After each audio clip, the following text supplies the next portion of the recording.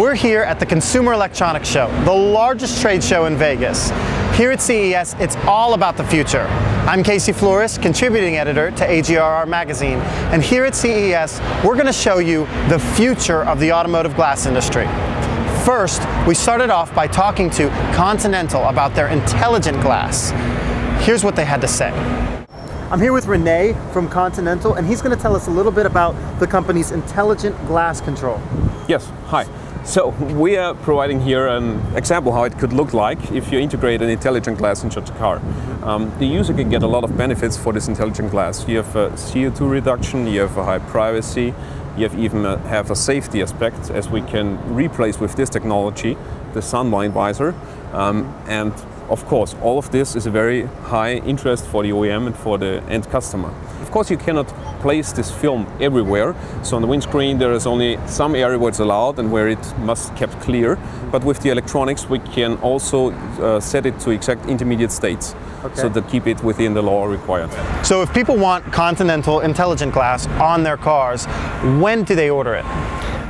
It's definitely no aftermarket product for this. It has to be integrated in the glass. So the OEM has to order this at a glass supplier, and we of course want to help them to get this thing really run and to make it a success. So there are lots of cool booths here at CES, but BMW goes above and beyond. Inside their facility, they have meals for every visitor, but outside, you can sign up to drive one of their cars, and we're about to check out the BMW i8. It has cameras instead of rear view mirrors. Let's take a look. So I'm here with Philip Hoffman of BMW. He's the project manager for the BMW i8, and he's going to tell us a little bit about how this car is changing automotive glass industry. Yeah, so what we did is we thought a lot about what a mirror, a conventional mirror, can do due to regulations. So we installed cameras to gain certain benefits. So our two main benefits for that concept car here is that we got rid of the blind spots. We can avoid the blind spots by installing cameras which cover over 50 degrees horizontal. And in addition, all cameras evaluate the distance and the speed of cars approaching us. So there's a constant interpretation of the system, and it will warn you if a car is too close or already too fast. So then you won't have to interpret that by yourself, which could lead to misinterpretations. Does the camera move at all? No. No? The camera is fixed. It's got everything it needs. Exactly. The camera has such a wide field of view, as I said, more than 50 degrees, that we don't need to move it. Because this is only 25 degrees of the camera. So we are turning right, and let's assume this is a critical junction, okay? So we take something from there and we add it there. See? Oh wow, yeah. So we can emphasize that critical junction. And you see the pedestrian walkway? Yeah. And there would be a cyclist racing down here. You'd see? We would see him. Wow. And that's exactly the critical area. You see, now it's gone, and we add it. Okay. Just by touching? Just by touching the blinker. Okay. Oh, check that out. That shows behind us.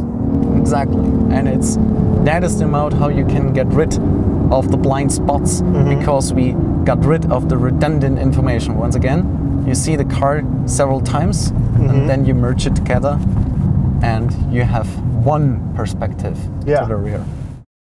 Registration for Autoglass Week 2016 is now open. This year's event will be held October 5 through 7 at the Henry B. Gonzalez Convention Center and San Antonio Marriott River Center.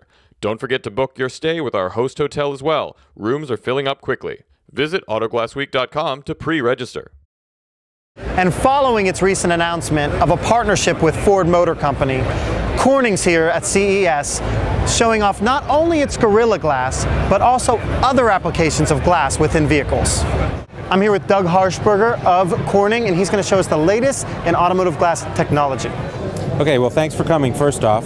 So the whole booth here for Corning, obviously as a technical glass company, we've got a lot of different applications. But in the automotive space, we're talking about 3 ways to use our technical glass to enhance the user experience inside of the car. The first one, as you can see, is the windshield glass. So we built Gorilla Glass into a laminated structure, just like most windshields are. But in our case, the inside ply of the glass is Gorilla Glass, which is thinner, lighter, stronger, and more optically clear. So it makes a window window that's tougher than a standard window. In addition, it makes it able to see information either through it or reflected in it in a head-up display, which we have here.